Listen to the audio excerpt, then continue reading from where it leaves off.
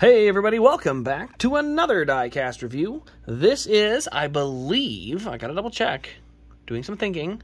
Yes, this is the last of the 2021 Race Win Elites for the season. Now we still will have a couple of other ones to look at. Will we? We'll have a couple. I have a custom, not of anything in the Cup Series. I think it'll be truck anything. But anyway, this is the last of our 1/24th Elites in raced version for the Cup Series. So, yeah, I don't know. It's kind of weird coming to that milestone as 2022 just ended.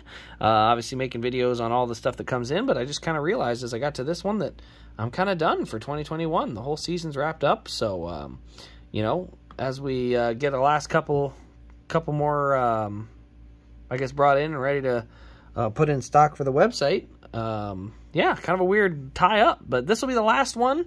This is Kyle Larson's 2021 Charlotte Roval win.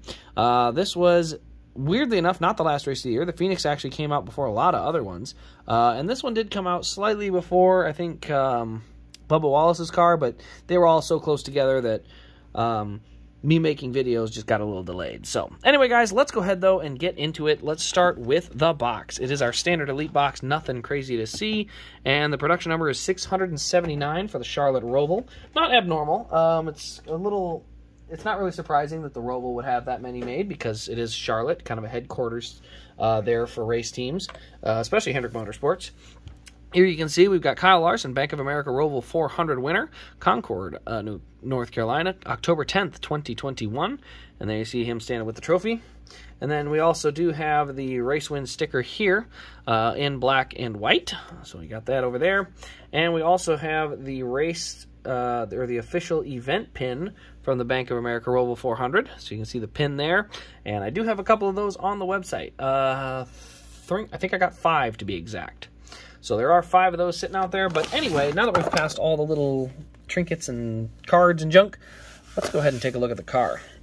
So going down the left side of the car, you can see we do have our standard HendrickCars.com paint scheme. You can see not too raced up on the front. He did have an issue early on in the race that we thought was going to be more severe than it was.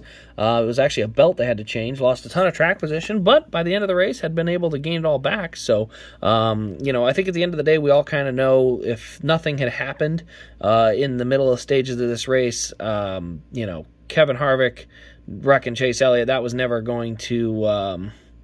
you know, if he hadn't done that, the 9 car was going to win this race. But, hey, circumstances happen, and the 5 car's there to jump on it, just like Bristol. So, you know, as I know a lot of people were surprised how few races Kyle Larson won this year, but at the end of the day, there were a lot of races last year that really did break his way. Just things went right. You know, he definitely had the fastest car at a lot of races, but there was a lot of execution that really helped him. Like I said, Bristol easily could have gone to Kevin or Chase, ended up coming to Larson just because of them having a P.N. match, and then same thing in this race. You know, definitely, don't get me wrong, had to be fast, but had to have a couple of guys fall out too. So, but anyway, you got these bright pink window net here. You can see we also have the bright pink spot up there on the front. You can see the window net is kind of just basically the regular window net dipped in paint. So you can kind of see where that paint's at. It looks pretty good, but I don't know, it looks a little weird. It looks plastic-y, like, I don't know, it looks weird.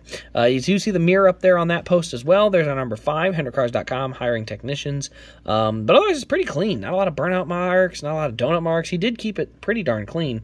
We got our bright yellow playoff banner and spoiler, wind shield wiper there. And then you can just see some basic confetti here. Obviously, 2020...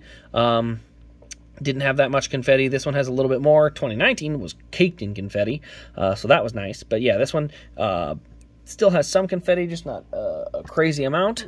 Let's go to the back of the car here. We got HendrickCars.com. You can see a couple of little marks there on the rear bumper. Nations Guard on the deck lid. And then if you pop the deck lid open, which for some reason I can't, there we go. Guess I just need to use a fingernail. We do have our fuel cell and the tubes in the back there. We also do have Larson on the rear window, and VIN number is 256. As we move around to the right side, you can see a lot of confetti caked up on the top there. Hiring technicians, and then just you can see a couple rivets and a couple little specks of rubber. But otherwise, like I said, kept this car pretty darn clean. There's not a lot of spots on here where the car is like clearly missing. Or not missing detail, but clearly, you know, got raced around with. You can see the right front corner, very little markings on there, very little markings on the front, just very clean overall, kind of all around this car. So that's definitely a bonus, you know, when you're looking at this car. Roof flaps do deploy there on the top. And then under the hood, let's see if we can get this to pop open. I'm going to have to use a little poke and prod. There we go. Pop on open, why don't you? There we go. All right, and then under the hood, you can see we got silver valve covers, and we do have the radiator up front along with the different holes for the plug wires. So those are there as well. The other thing we do have on this car is, obviously, we pointed out the pink window net already once. We do have the arrow for the jack post, functioning rear suspension, and we do have the posable front wheels, so that's kind of the underneath detail with the metal chassis on these Elites, which do look pretty darn good. But anyway, that's really all there is to show on this car. It's actually pretty clean outside of the confetti. You know, I definitely thought there was actually more raced version on a lot of other cars of his this year. I would have thought the Roval would be a more raced version, but actually this Roval was pretty darn tame, at least for where he was at.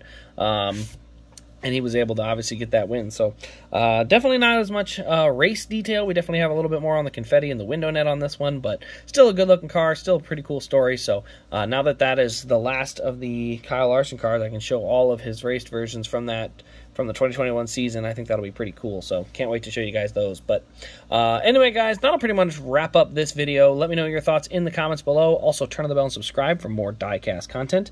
But other than that, oh yeah, you can check these out at rasdiecast.com using the promo code RaceCraze for 10% off. So, outside of those shameless plugs, thanks for watching, guys. This has been RaceCraze, and we will see you in the next Diecast review.